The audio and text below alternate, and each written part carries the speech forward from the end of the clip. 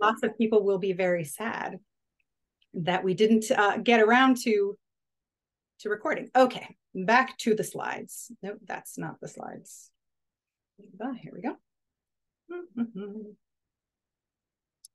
All right, girlfriend.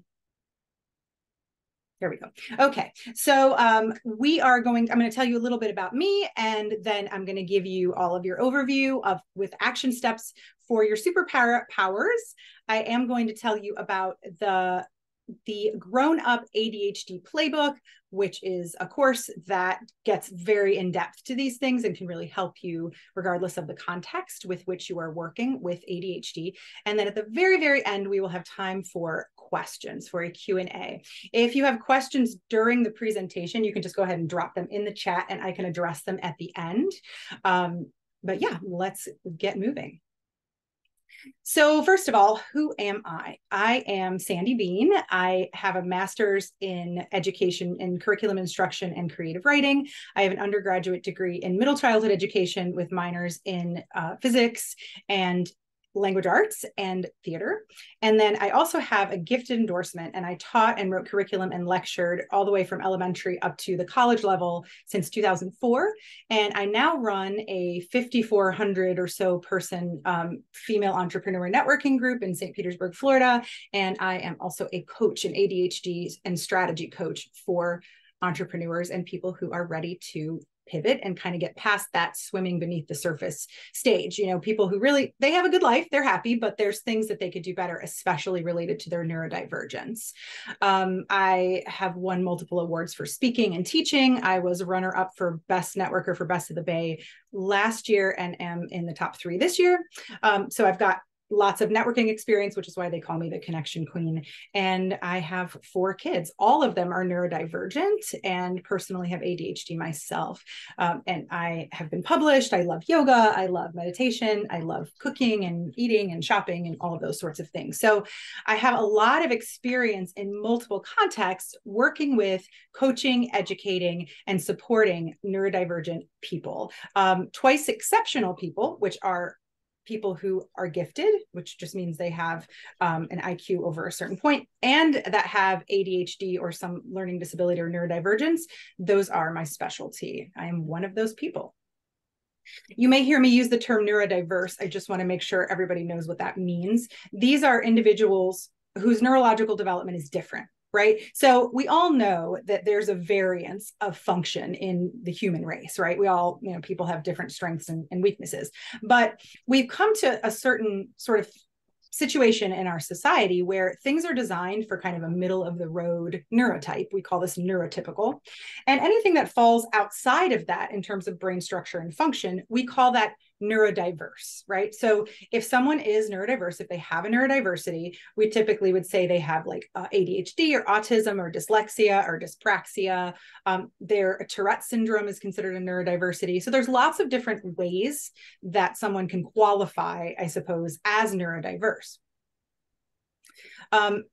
And oh yeah, you just said that. Giftedness and high IQ is also a form of neurodiversity because the further you get away from what they would consider a standard IQ score, what they notice is there's actual structural differences in the brain.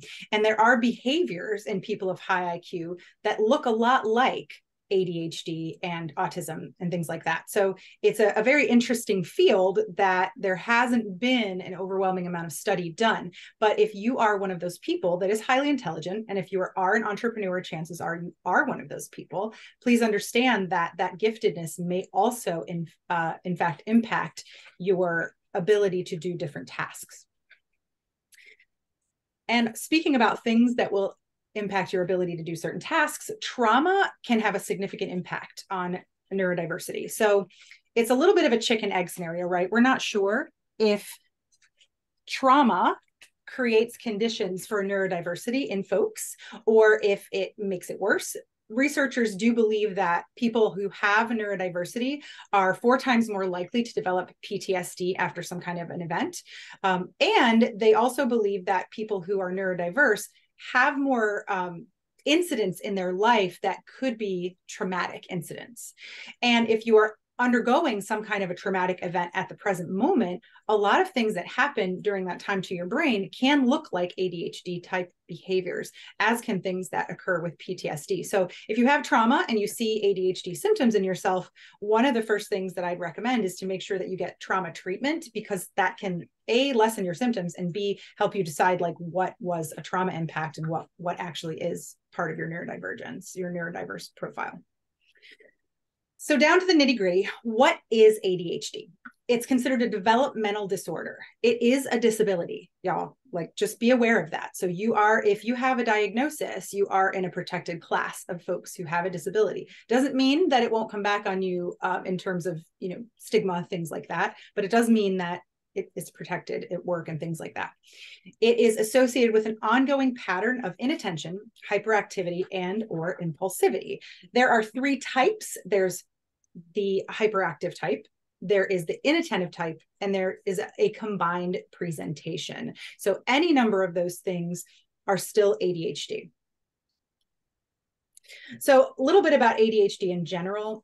It was once considered a pediatric disorder, but now it's understood that many children don't outgrow their symptoms. So hyperactive and impulsive symptoms can often improve in adults, but the inattention can persist, and it can even get worse with age. The impulsive behaviors look different too. Impulsive behaviors can look like road rage, or they can look like, if you get angry, like snapping and saying something you don't mean, stuff like that, and so, or like knee-jerk reactions, things of that nature. So even though our frontal lobes develop as we become adults, there are still impacts of those things on us as adults. That's why a lot of times when you're triggered, or if you are not resourced, you may react in ways that you're like, oh my gosh, why did I say that? Or why did I do that? Well, it's because of your ADHD.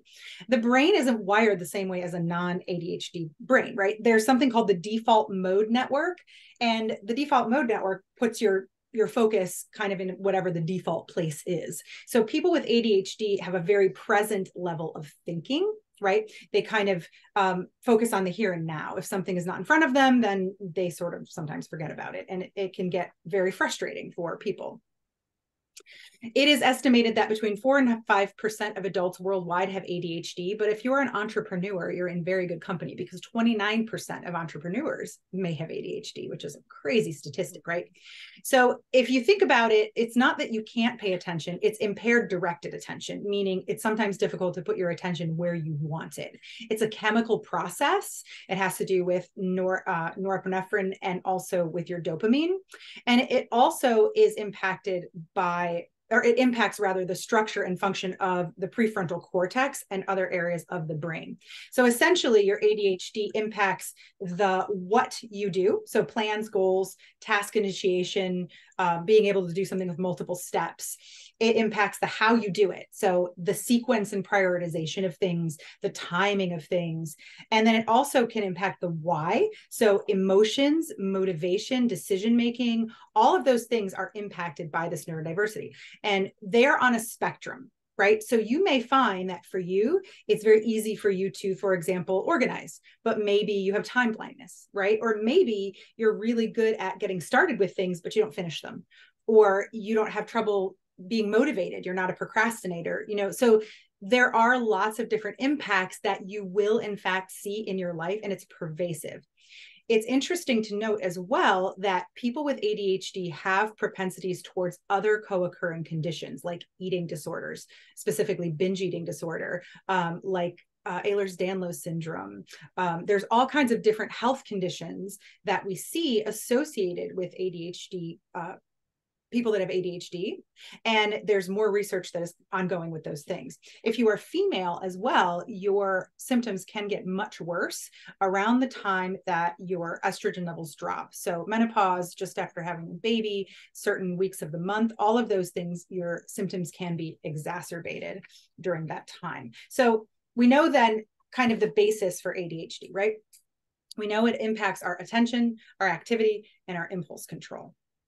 We also know that having a high IQ can manifest in symptoms that are similar to ADHD-like symptoms, forgetfulness, changing the subject when you're talking, things like that, just if you have a high IQ. So if you have both, if you were gifted as a kid or you're highly creative, something like that, and you have ADHD, guess what? It's double for your money. It's double the fun.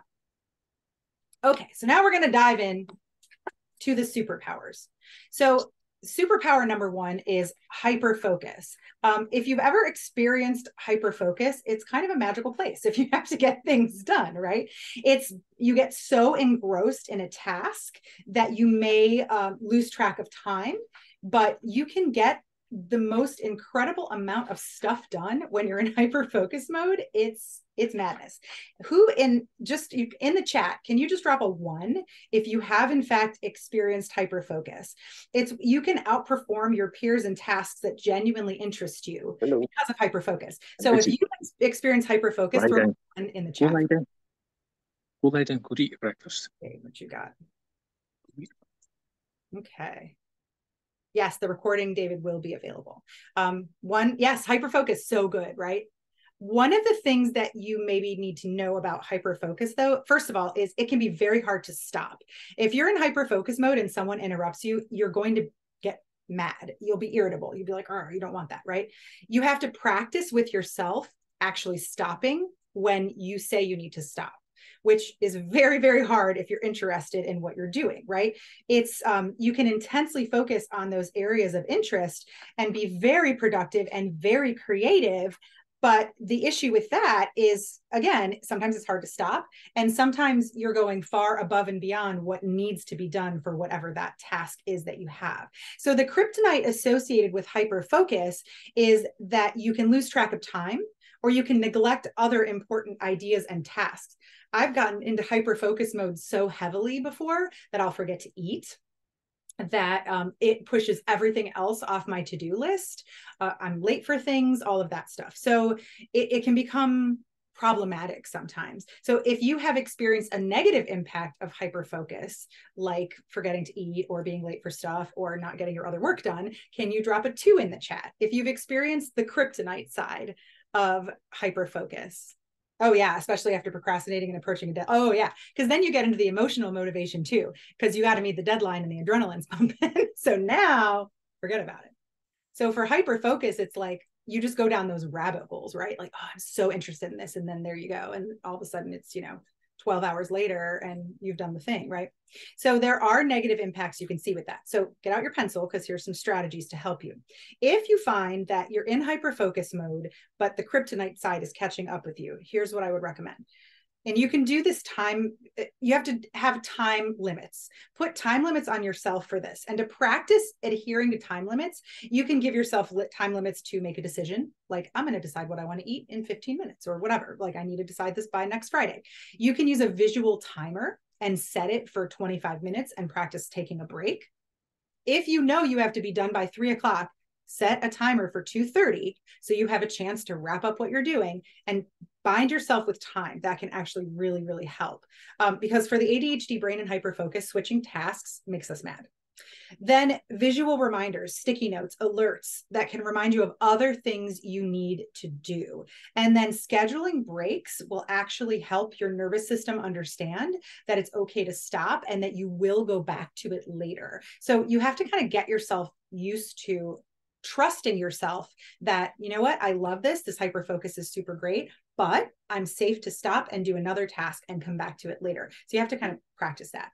It's really important for us with ADHD that we get our dopamine hits all day. So even when you take a break, going out in the sun, moving your body, that will give your body a little bit of a reward that when you take a break, it still feels good. So you're not getting the necessarily the word only from the hyperfocus, right? So that is hyperfocus. That's superpower number 1. Superpower number 2, the rapid fire thinking that we sometimes have. This is your idea machine, right? This is one of those things that, and I turned this into a business. I am an absolute powerhouse sitting down with my clients and coming up with creative ideas for them. Many renowned artists, scientists, entrepreneurs credit their ADHD for having creative insights, like really thinking outside the box, So the problem that can come along with this, oh yeah, actually drop in the chat a 1 for me. If you are one of those people where the creative ideas just like spew forth from you like magical lava, it's so good. Yeah, Sharon, when you remember to use it, I feel that. If you are a person that you're an idea machine like this, drop a 1 in the chat. I'd love to see who else is super creative like that. I know for me, this is one of my most favorite superpowers, and it makes me really, really strong on teams of people. And I love that. But I know that I have other weaknesses. So I want to make sure that I'm supporting myself when I hire people who can actually execute these ideas. Yes, every direction, totally. But again, it's about brainstorming, right? If you're an innovator, one of the neat things about ADHD and about just being a creative thinker in general is we're not necessarily fettered by rules and expectations, right? We don't care. We're like, nope, we're just going to come up with all kinds of crazy stuff. And it leads to some really beautiful things, right? So creativity and innovation is a big thing in terms of superpowers for folks with ADHD. So, and obviously, if you combine that with hyperfocus, we're like ridiculous. You can see why it's a superpower. But the problem is, and you guys will feel me on this one, and I would love to know if you've experienced this, right? You jump from idea to idea without ever fully executing one, right? You have, oh, I'm going to start this other business. Oh my gosh, I want to do this thing. That I would say this is one of the biggest hurdles the people I work with as a coach suffer from. They have trouble making money in their business, or they have trouble in their relationships or whatever, because they're jumping all over the place and they never really follow through with anything. And so we can label ourselves lazy or irresponsible or all of that, but that's not it. We get our reward center feels stimulated by coming up with new ideas, right? So it feels good to us. So what can you do? Okay, a couple things. You can introduce novel experiences in your life so that it's not always a new idea you're trying to execute, but you can go, experience something different, right? Or adrenaline in other ways, like roller coasters, skydiving, that kind of stuff. Go do things that give you that hit, that aren't changing the path of your business halfway through, right? You can keep an idea journal or use some kind of digital tool to go ahead and jot down ideas when they come to you. I just keep a notebook in my purse, and then you can return to them later, but you won't feel the need to act upon them like right away. Oh my gosh, I got to catch this before it leaves, right? You can do that. You can use a prioritization matrix or an Eisenhower matrix. I have that tool if you need it, but it allows you to rank ideas based on their immediacy, their feasibility, and their impact. And then you can really focus on executing high impact, low stress, feasible ideas first. So if you have a way that you can prioritize, you can even use a tool like ChatGPT or Goblin tools to help you. Using some kind of prioritization tool is another way that you can help with this. And then lastly, for this one, have an accountability partner that helps you stay on track. So if you know you're working on something in your business and you want to finish it so you can monetize it or whatever, or you have deadlines, make sure you tell your accountability buddy that's what you want and set some deadlines for yourself. So that way, if you're going and working on another idea, it's not in place of something that you are already doing. One of the questions I ask myself every day is this making the boat I'm rowing going further? Am I actually taking it to shore? And I try to devote some time every day to those specific types of tasks, right? If you understand this, if you are currently rowing your boat in circles, I would love for you to drop a 2 in the chat for me. If this is something that is a source of frustration for you, that you come up with a new idea and all of a sudden you want to execute, I would love for you to drop a 2 in the chat and tell me that happens. Yeah, that one's tough. That one's really tough. And that's part of the reason coaching and accountability groups can be really, really profound in figure 8s. Yes, or in circles, whatever, right? But really, we can teach ourselves that we can trust that we're going to do what we say we're going to do by being accountable. Because one of the things, negative self-talk is one of the reasons why depression and anxiety are so prevalent in folks with ADHD, because we have such a different process. We expect ourselves to execute in a certain way. And when we don't, we're very hard on ourselves, right? So by spending some time actually acknowledging I'm an idea machine, this is fabulous, but then prioritizing one at a time, we can actually teach ourselves to trust that we are going to execute our ideas, and it can help tamp down some of that negative self-talk. So that's superpower number 2. Superpower number 3 is resilience. Now, resilience is bouncing back, right? It's that bounce back superpower. This is something that people with ADHD are super, super resilient, because typically you face challenges throughout your life and you've built a strong resilience muscle. And I mean, unfortunately, some of the things that happen to us aren't good things, but we're really good at coming back from them because we kind of get used to it.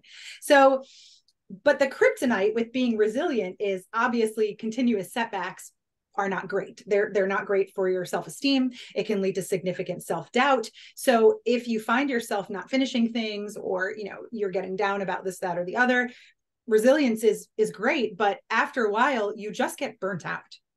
So it's important that you avoid that burnout, that exhaustion, and you have ways that you continuously resource so you can continue to be resilient with those creative ideas, with that, things that you can do. So the action strategies for this self-care, it is so important for people with ADHD to resource. And when I say self-care, I don't mean like bubble baths and chocolate, y'all.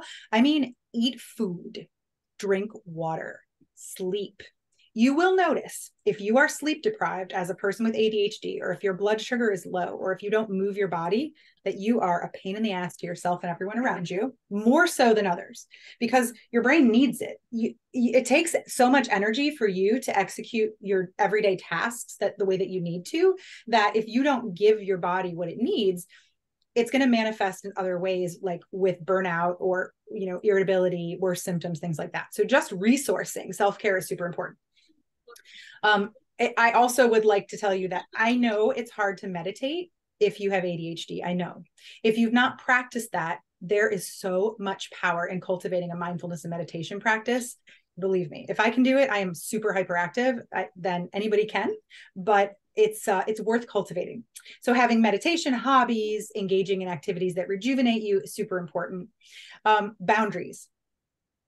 Folks with ADHD, and I'll get to this a little bit in the next superpower, but there's something called rejection sensitive dysphoria that we sometimes have. We're very sensitive to being rejected. And it's an extreme emotional sensitivity. And it's this perception that we're criticized or rejected by other people. It's not necessarily true. But because of that, we can develop a tendency to people please, which makes boundaries really hard.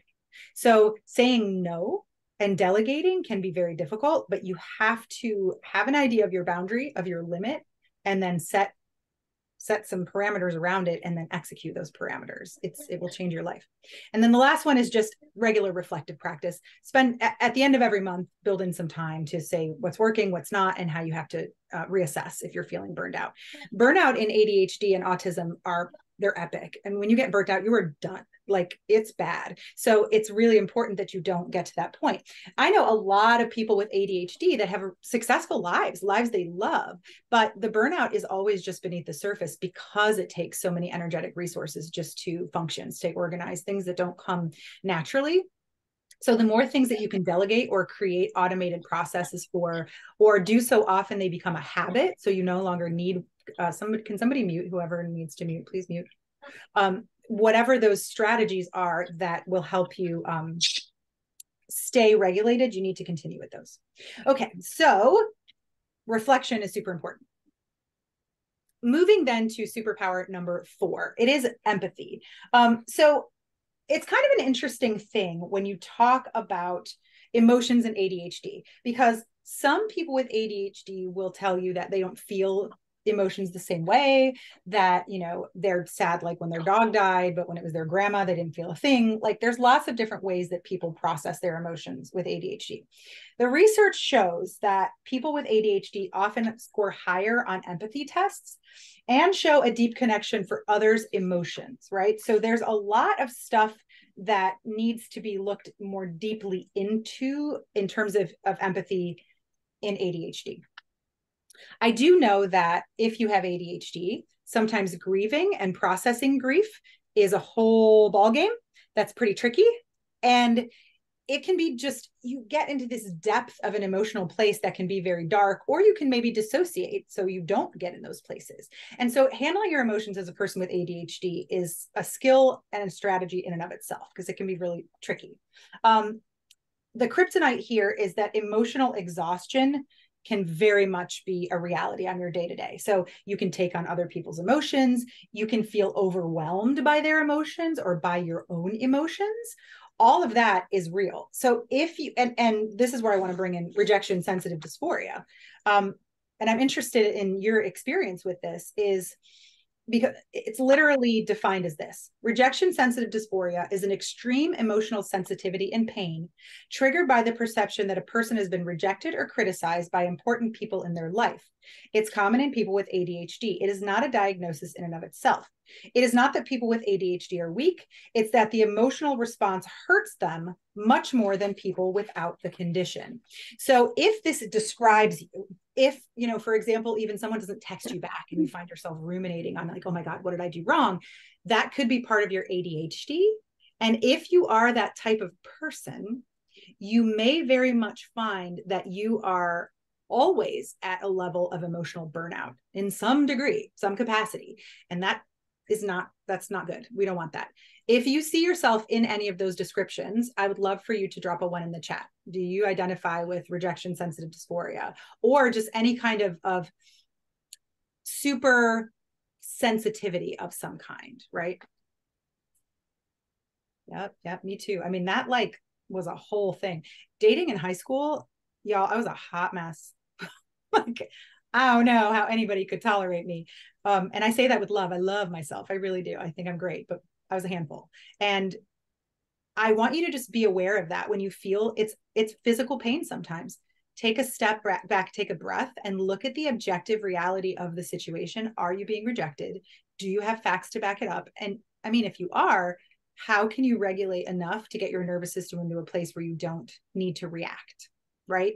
That's the goal here. So how do you handle this type of superpower? Because you're super empathetic, right? If you're building a team and you want someone who's going to be nurturing and warm and be able to put themselves in other people's shoes, this is your person, right? That is great. But the kryptonite that goes along with that, again, is like we talked about, it can be extreme. So really being able to embody your emotions and do somatic practices is important, meaning like spend some time in your body, closing your eyes, asking yourself how it feels. How does it feel to sit in the chair you're sitting in? You know, there's lots of different ways you can do it, but paying attention to what your body feels like so that when an emotion comes up, you can identify what the emotion is based on the sensations in your body. Right?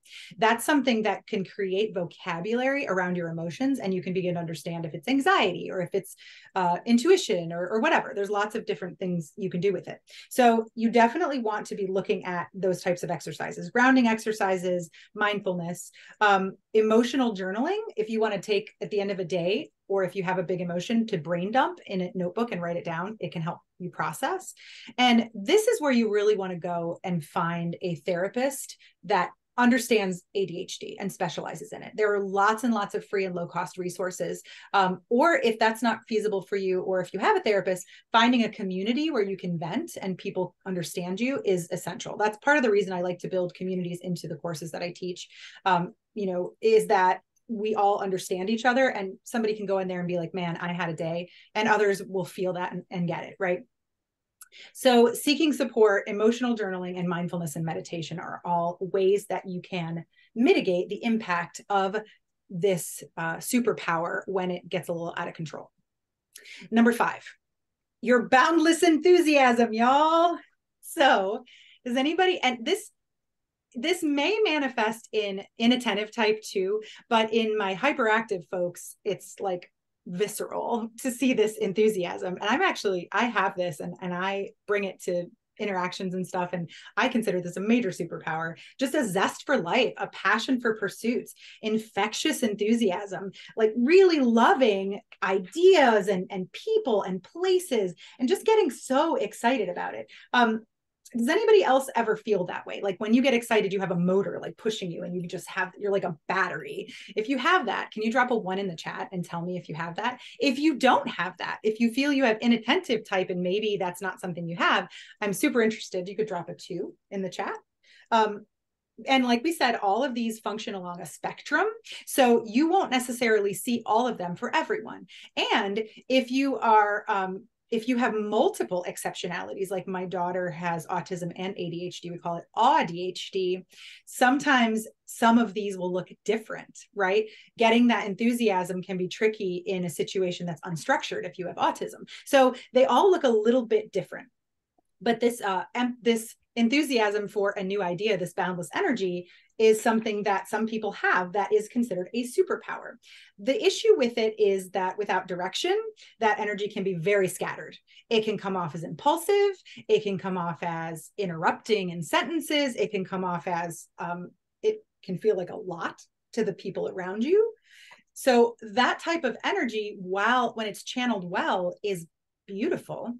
But if it's not controlled, it's like a bull in a china shop. Make sense? So what can you do to help? What are some action strategies that you can help with that? Well, you can engage in activities that give you an outlet for your energy, like moving your body, or art, or other hobbies. Like art is a great one. Like I don't particularly like, contact sports, but I love yoga and I love to create. I love to write. I love art. So any of those structured outlets to get that energy moving. If you find yourself and you don't have a lot of energy, those structured outlets can also provide you with a boost. So both are helpful. Task lists. So if you have a lot of energy and it's very specific times of day that you can be productive, or you can harness that, right? And you can put it on a task list and you can create some structure for yourself around executing those tasks. And then lastly, the goal with a lot of these, and the goal a lot of times with ADHD that helps us, is mindful pausing. And what I mean by that is, before making decisions, before reacting, taking a moment to pause, to reflect and make an intentional choice. Because many of us with this neurodiversity, especially those who are highly gifted, our lives happen to us because we fly by the seat of our pants, right? We aren't always stopping to make intentional choices about what we want from a guided place. So all of the work that we do, if you work with me as a coach, if you have a therapist, if you do any, cohorts, or just do research on your own, a lot of the work rather that you'll do will be in that practice of stopping to be reflective and being able to direct where these things go, right? So a lot of the kryptonite items you're seeing come from that impulsive reaction. However, a lot of the strategies to mitigate that notice have to do with grounding and getting quiet and noticing stuff. So it's very much a skill that can absolutely be cultivated. I've gotten very, very good at this. And a lot of my clients and friends and adults that have ADHD, you probably have strategies for these superpowers, if you see them, that work well for you.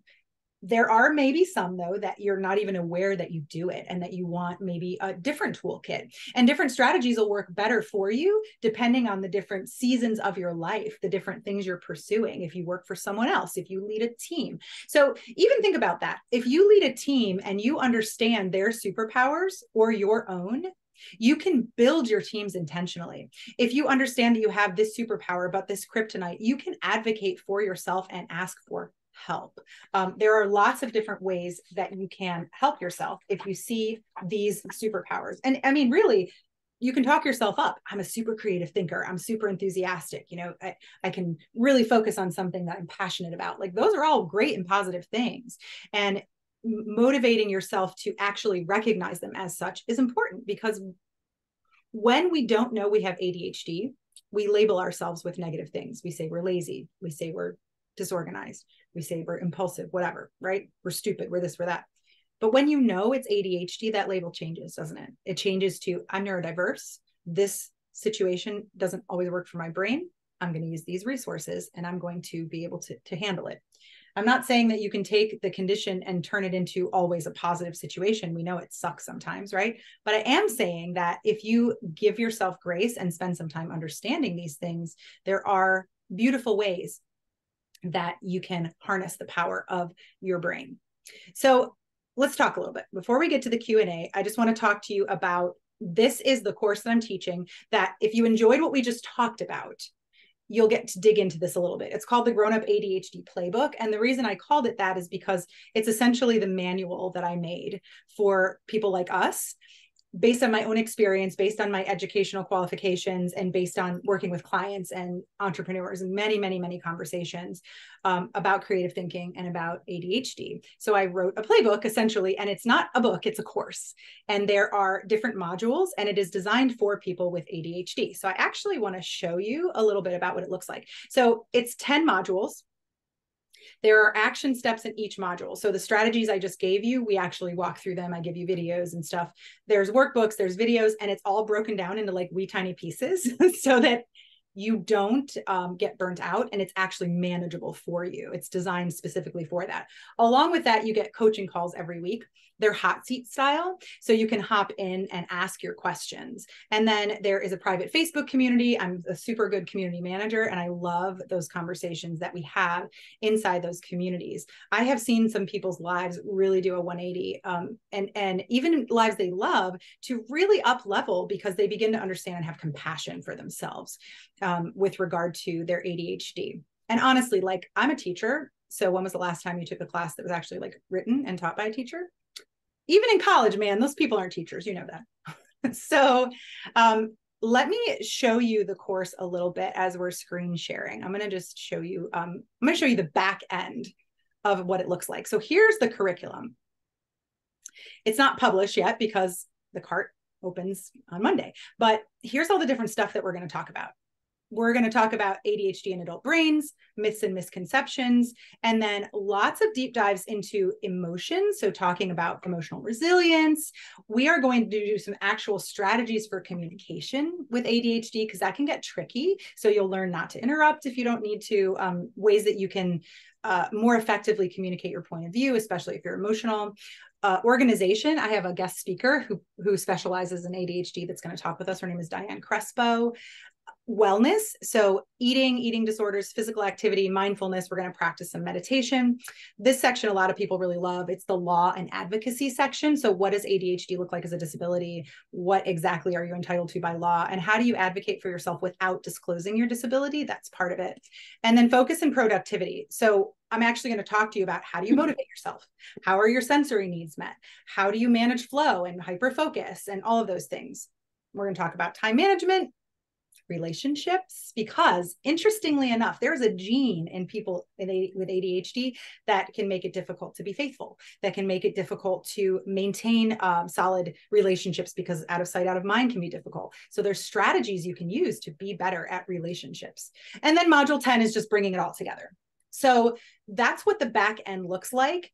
I have some bonuses for anyone who pays in full during the pre-sale. I have a parenting section and then a bonus call at the end.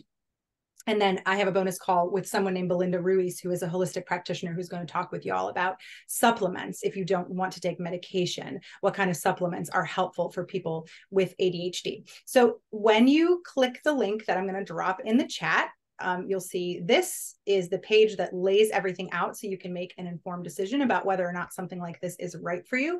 Typically for coaching calls, I'm $250 an hour. So you get 10 of those right off the bat. So like, that's a pretty sweet deal. Since it's my first time working with this and publishing this, I have it for you today. I have 10 spots. I think actually I only have 7, something like that, at $297. And then it's $597 after that. So again, it's, a few $1,000s worth of value, and you have a lifetime to use it. And if you purchase today, you'll be in a drawing for a 1-hour strategy call where it will be just you and me on a Zoom talking through whatever things you might want to talk through and applying strategies to your life specifically. I use Teachable as my platform, and it does have Afterpay. If you need to make payments, it's possible through that platform. So I would love to have you in the playbook. It starts September 25th. It is self-paced, so you have all the time in the world to do it, but the 10 calls are the first 10 weeks that you have access to the course. And then the bonus call for anyone that purchases during the pre-sale, which is today through Sunday night, will be 2 weeks after that. So the parenting module, the bonus call, all of that, those are only available for people that purchase by Sunday. But if you purchase today, you get that, all of that, and you get the drawing and all of that stuff. So I put my link in the chat, and I am going to stop sharing my screen and take any questions or comments or whatever that you might have about all of this. I know I talked a lot. So I'm very interested to see what questions you might have for me. Any questions? You can drop them in the chat, or you can ask them verbally by unmuting yourself and turning on your camera. Does anybody have questions about their ADHD, about the course, about anything like that? Anything you're struggling with that you would like feedback on?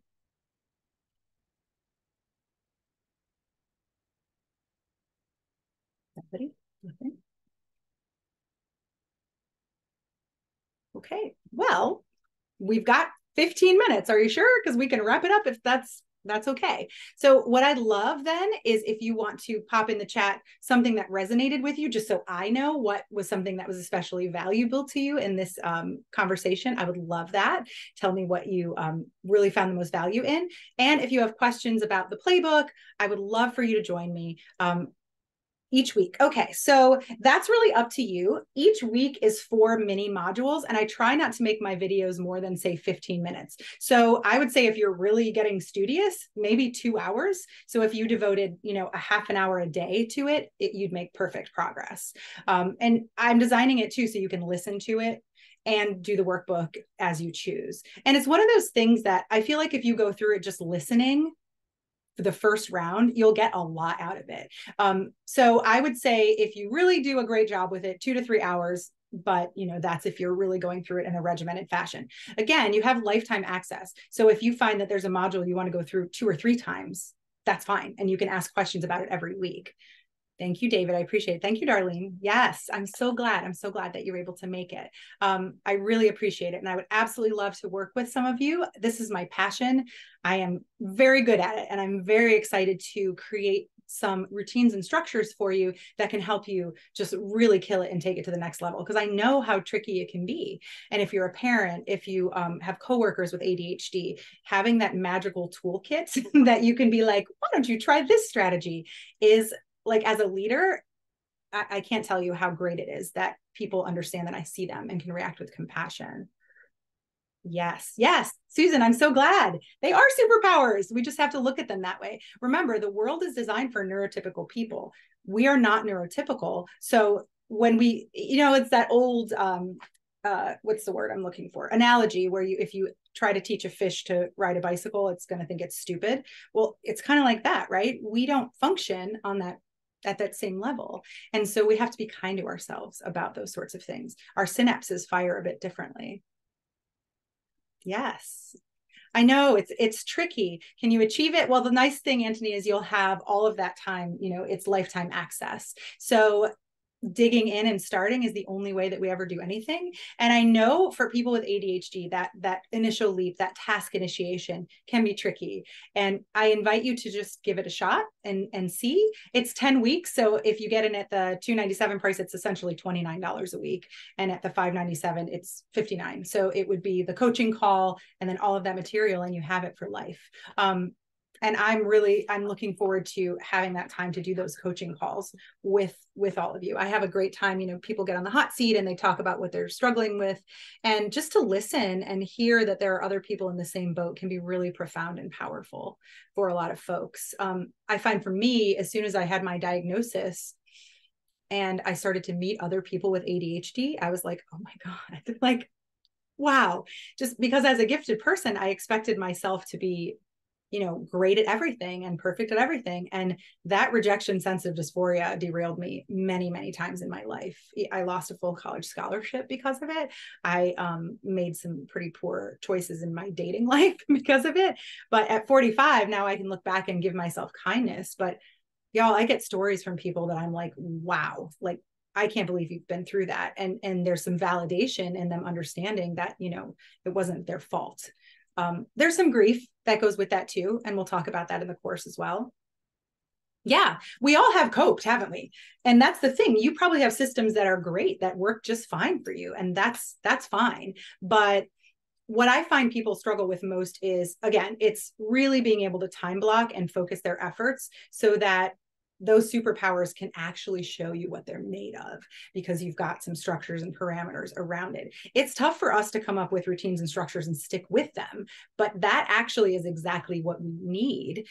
Especially for men, I find that, if routines and structures aren't for women, we almost can get away with, oh, I'm just a girl. That's just how I am, even though that's not ideal. But for men, y'all are expected to hold the masculine and really like have that structure and stuff. And so with ADHD, it's a whole nother level of feeling inadequate for my male clients. You know, it's really an interesting journey for them. And so I definitely reflect on that and decide where your life could be better, even if it's fine, in those domains that we talked about, right? Your who and your why and your how. And if you're not getting projects completed, if you have big ideas and you want to execute, you know, I'm a business coach. So if you have questions on the hot seats about business or entrepreneurship, I am very, very happy to do that with you and for you as well. So yeah, I can't wait. And I hope some of you will pop in and join me on the course. I know it's going to be fabulous. The value, my business coach is mad at me about it, but I really want to get my community as it's growing in on all of this so that I can get some feedback from you and gather testimonials and just show other people, you know, the value of tackling this. It's all the stuff I did with myself. And yeah, it's changed my life, and I cannot wait to do that for you. So if I don't have any questions, if there's nothing that we need, if you don't want to chat, I would love it if you hit me up later with a DM. You'll get a follow-up email with this recording. And if you have any questions at all whatsoever about any of this, you know where I am. You can find me on Facebook, or if you found this on Eventbrite, my email is hello@sandybean.com. You can reach out at any point. I also do one-on-one coaching if you prefer to have something that's a higher touch. I do have one spot available right now for that. So definitely hop on that $297 price if you have that availability today, because those are going to go really fast with, you know, such a huge Facebook community. But I appreciate you spending your lunchtime with me. You still have time to, you know, go grab something to drink and hit the bathroom before you got to get back to work. I hope you have a wonderful day, and I hope that this course was helpful to you. Take care, everybody.